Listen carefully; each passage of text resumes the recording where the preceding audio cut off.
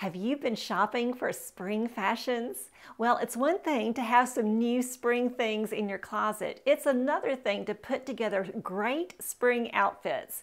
So today I'm sharing 7 keys to help you put together really great spring outfits from the simple separates in your closet.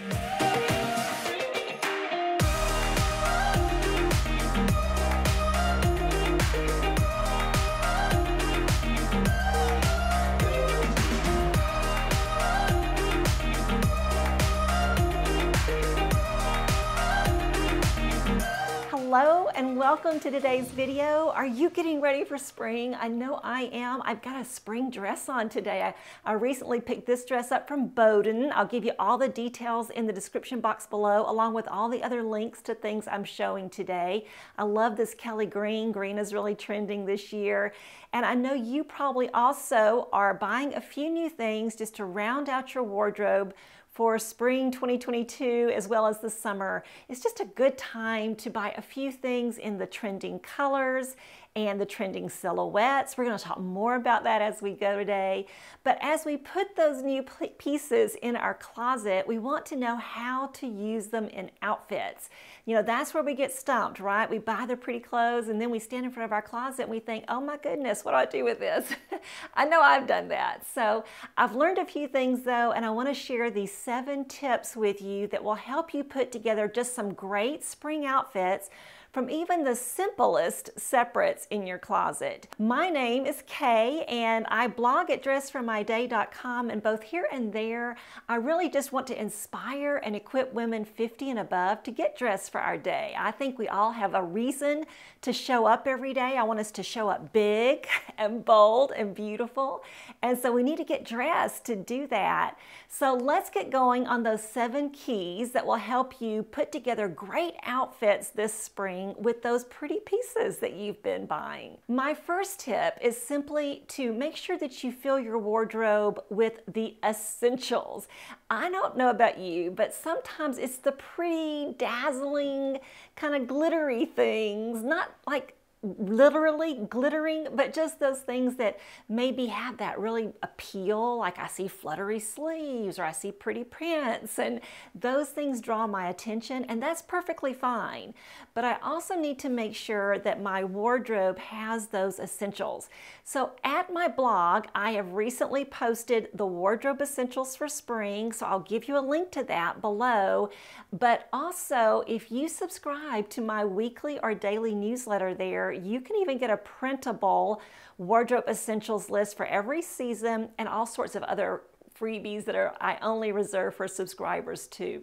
But when you have those essentials in your closet, you can put together outfits like this one. In this first outfit, I'm wearing some black cropped pants that I recently picked up from Talbot's, and just a black t-shirt with a modern ivory blazer over it, and I have on some black sandals.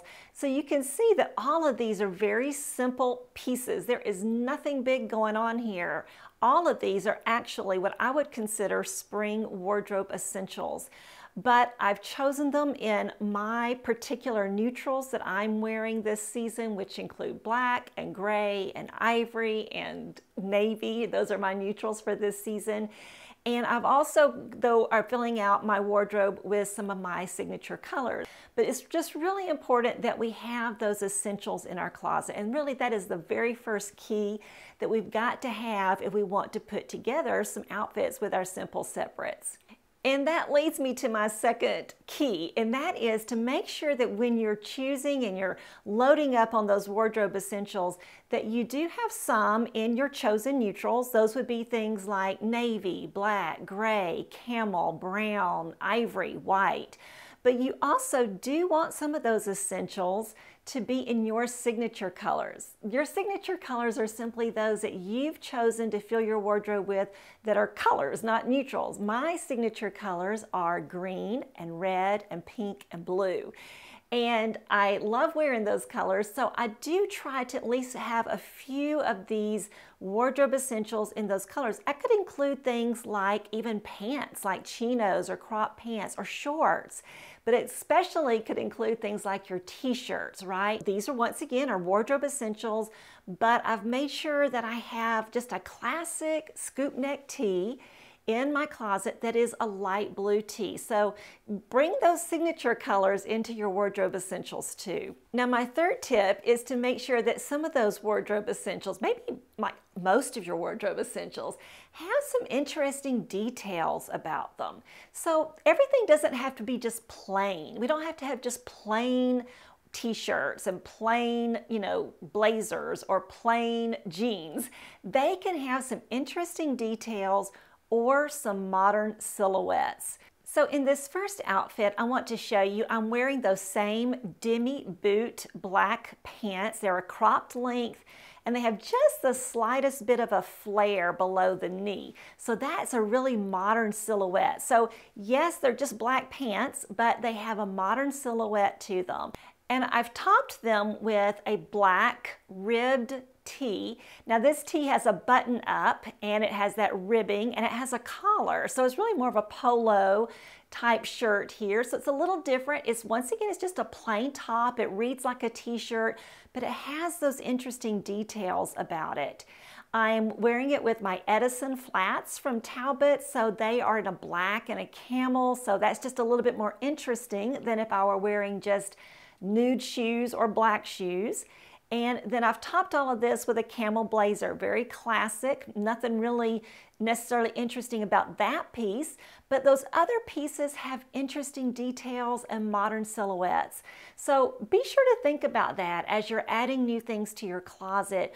It's not necessarily that every pair of black pants or white pants needs to have some kind of modern detail to it, but you want to have at least enough modern details and interesting pieces in your closet so that you can build very simple outfits that look interesting and that look modern. The next key to creating great spring outfits from the separates in your closet is to make sure you have some great completer pieces.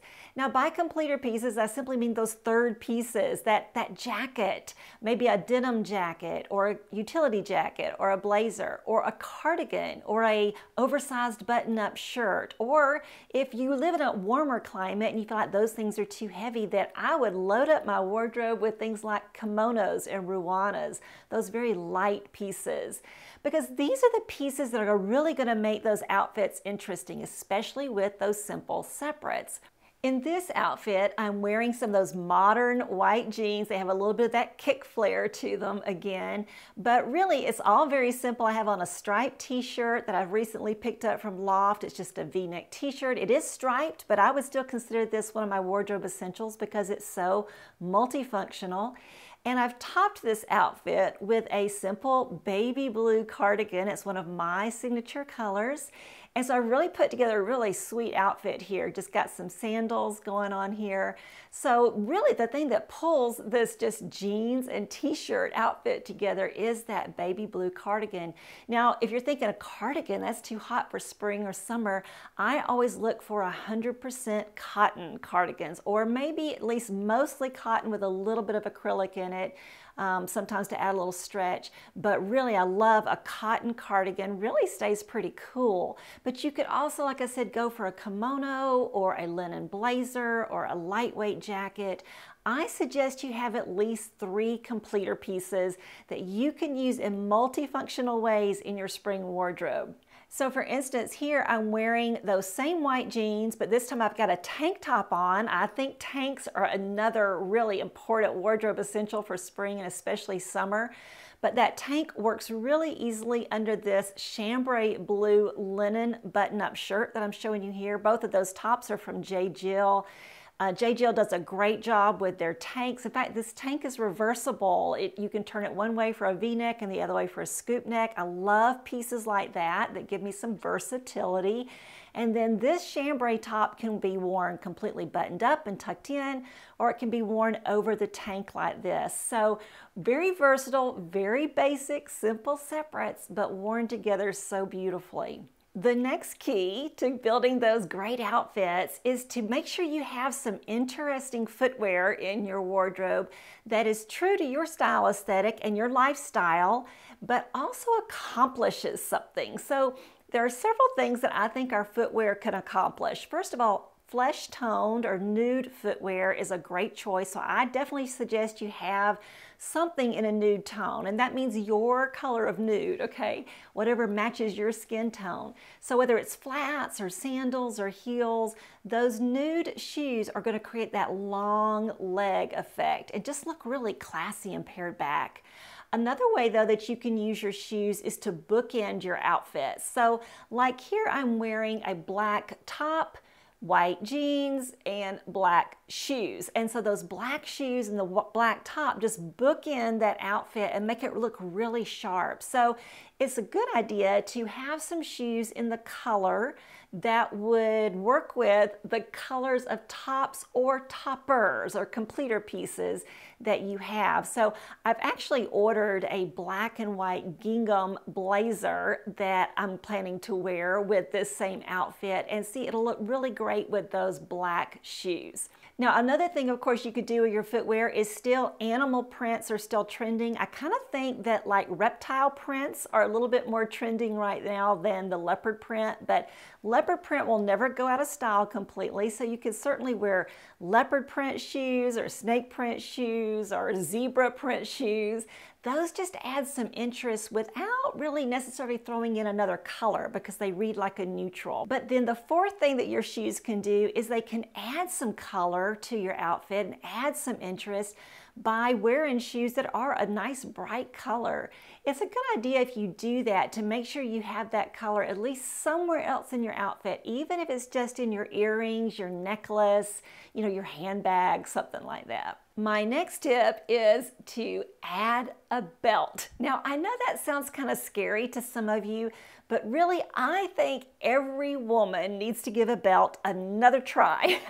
Unless you have a protruding tummy, and I know sometimes that's the case, and I get that, but if you just have a wide girth, like I really kind of do, you can still wear a belt, especially at spring and in the fall, because you're going to put that completer piece over it.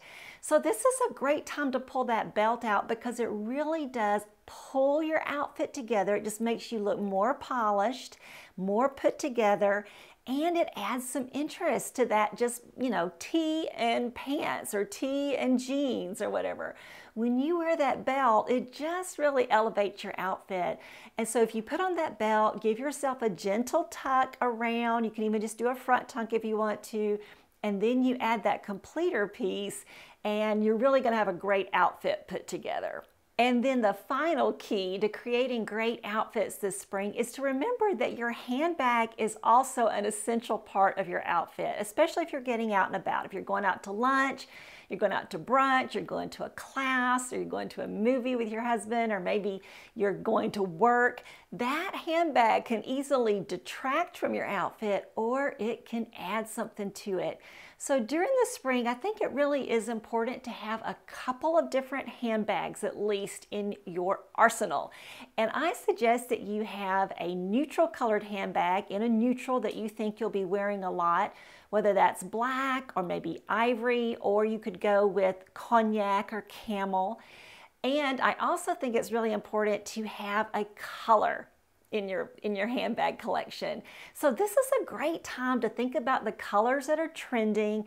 Add that pop of color to your otherwise kind of toned back outfit with the handbag. So you could wear a yellow handbag. Yellow is really trending this year. Green is really trending.